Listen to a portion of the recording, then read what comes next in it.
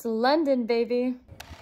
I was lucky enough to spend a couple of days in London, and naturally, the first thing I did on the 3-hour Eurostar ride over was kill my phone, so I wasn't able to show off the sightseeing I did on day 1. I visited all of the major landmarks: Paul's Cathedral, the Palace of Westminster, Tower Bridge, the London Bridge. The second thing I did was watch The Merchant of Venice at Trafalgar Theatre before tucking in for the night at my hostel.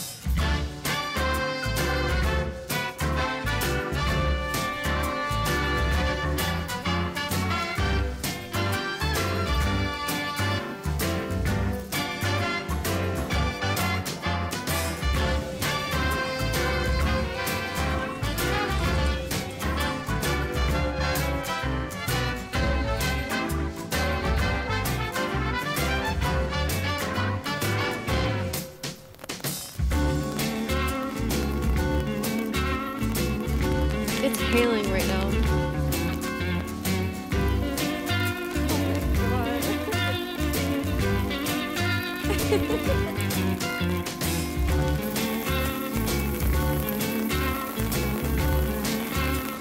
I'm actually really vibing right now.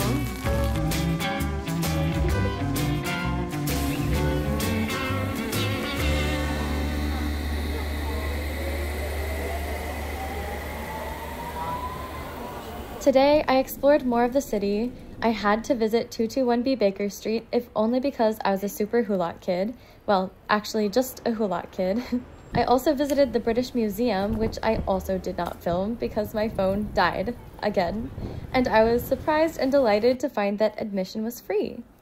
It also got me thinking about how most museums aren't free and how messed up it is that for-profit museums essentially make people of various ethnicities pay for the right to view their own cultural heritage to the people who stole it in the first place. Just some food for thought.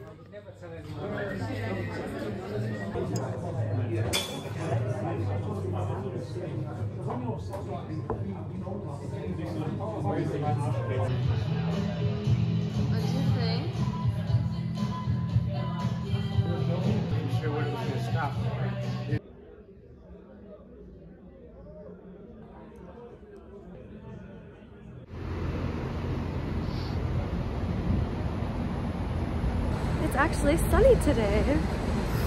Yay.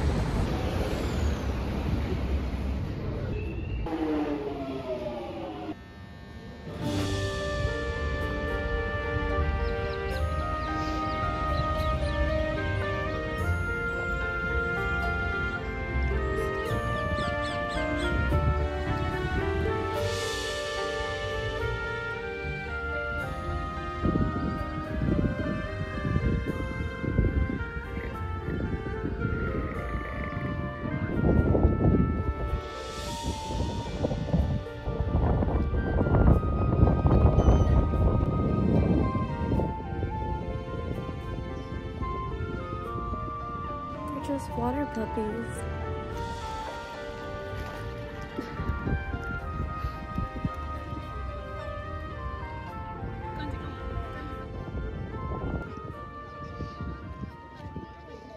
I was desperate to visit Kensington Gardens because it has so much historical significance. The gardens were originally part of Hyde Park, but were transformed into the personal gardens of Kensington Palace at the request of Queen Caroline in 1728. The novel Peter Pan was famously inspired by J.M. Barrie's experiences in the gardens, and Princess Diana lived in Kensington Palace nearby.